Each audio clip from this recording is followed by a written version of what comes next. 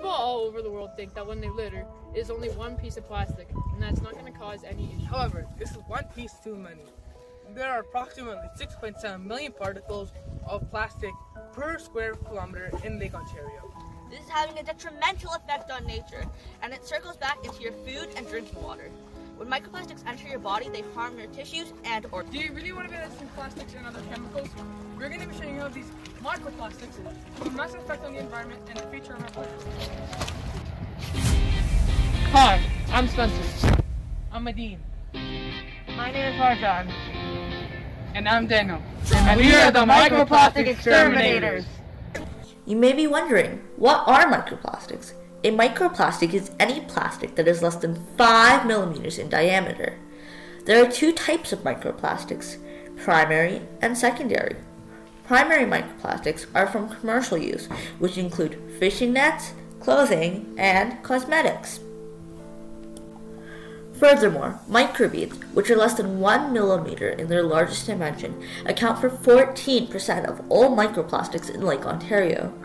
Through the gradual wearing down of synthetic textiles, especially polyester and fleece, fibers break down and enter our water supply. However, alternatives that emit little to no microfibers, such as cotton, are available. Secondary microplastics are created when large particles, otherwise referred to as macroplastics, such as plastic water bottles and single-use straws, break down. This fragmentation is due to photodegradation, which is sunlight exposure, physical, biological, and chemodegradation. We also had the wonderful opportunity to interview the manager of the Wastewater Treatment Center in Halton, John Wong. The region takes care of and is responsible for all the wastewater and water treatment. Microplastics is a new and emerging issue. Microplastics is defined as basically less than 5 millimeters. I know is that the big problem has been microbeads. Many people argue that even if plastic manages to get into our water, we can still remove it using the wastewater treatment process. But as we learned from John Wong, And then when you go to secondary treatment, microplastics are further removed by 86% to 99.8%. even if 1.1% of plastics manage to get into our waterways, it can still lead to hundreds of thousands of microplastics. There are many issues that are linked to this problem. Some of the plastic that pass through a gastrointestinal tract enter the bloodstream and damage organs by discharging hazardous chemicals. Scientists say that when they accumulate, they can lead to conditions such as cancer and heart disease. Furthermore, microplastics more than 100 nanometers in size are known as nanoplastics. Nanoplastics can cross cellular membranes and affect the functioning of cells. Nanoplastics can cause stress and changes in behavior. Studies have shown that there are a lot of harmful chemicals in microplastics which lead to metabolic syndrome. This increases the risk of being diagnosed with diseases such as heart disease and type 2 diabetes. In addition, microplastics even cross the blood-brain barrier, and there's some evidence that it can lead to birth defects and miscarriage during pregnancy. Furthermore, styrene, which is a chemical found in plastic, has been proven to lead to nervous system problems and hearing loss. Finally, there's been a high concentration of carcinogenic chemicals found in plastic, and this leads to cancer. Furthermore, fish and other marine creatures mistake them for food and eat them. Also, research has found that humans consume 5 grams of microplastics per week. Shrimp and other bottom feeders eat sediment on the ocean floor, but microplastics get mixed in with the seabed. When the creatures are eaten, the plastic gets transferred through the food chain in a process called trophic transfer.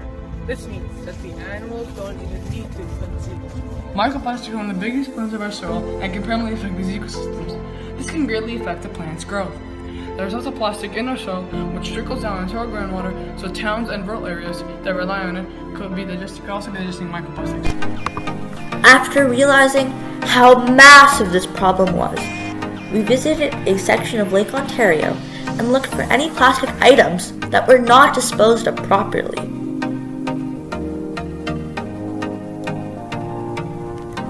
We wanted to make sure that our action lasted, so we made an Instagram page and website educating our community. We also wrote a letter to our local MPP and MP about increasing the amount of recycling boxes around Oakville. Furthermore, we wrote a letter to some of the main contributors to this problem, fast food chains such as Tim Hortons and McDonald's, to recommend they reduce the amount of plastic they use. Finally, we submitted an article to a newspaper editor to educate the public about this problem. Microplastics are a massive problem.